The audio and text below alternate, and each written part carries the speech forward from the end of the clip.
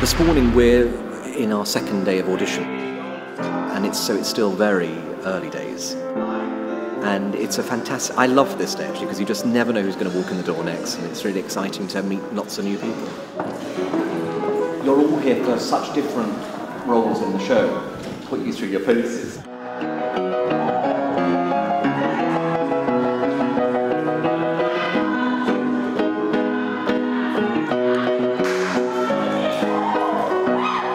My role on the Rocky Horror Show is the choreographer. The show, I think, it's hard to put together because you're looking for such specific looks and types and ability.